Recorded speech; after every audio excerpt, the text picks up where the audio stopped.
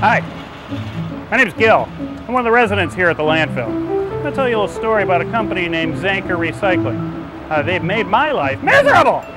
Here, let me show you. That right there is my great-great-grandfather. When he settled here, this place was awesome. Trucks would pull up with the best stuff and they just let it pile up everywhere. Then the big earthquake of '89 hit, and Zanker Recycling began sorting through the building debris and carefully retrieving and returning people's personal belongings. People seem impressed. We were not. Since then, we've seen them become experts of sorting, separating, and reusing stuff. I wish this stupid fad would die out already. Today, over 80% of what arrives here gets diverted from the landfill for reuse. That's one of the highest rates in the country. Thanks, Zanker. I can totally use that other 20% to feed my family. Jerk. How do they do it? With over 200 people, a few robots, and something they like to call American Greenovation. First, let's talk about FIRST. The FIRST demolition recycling operation. First to separate soil, concrete, and wood. The first to turn old concrete into new building foundations, roads, and landscape materials. The first West Coast sorting robot.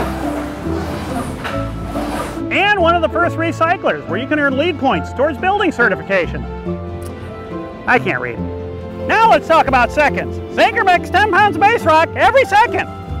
They also turn it into aggregates, pea gravel, and brick fines. Plus, they deliver. They turn wood into cogeneration fuels, soil amendment, and mulch in a bunch of different colors. In all, they have 90 different products. But this latest development is truly disturbing. What they've done is they're taking organic waste, which is basically an all-you-can-eat buffet for me and my family, and they're turning it into something called electricity? Electricity? Electricity? Am I saying it right? And at California's largest organic composting yard, they even make organic soil for agriculture. There's even a special soil for the cannabis industry. I can't read.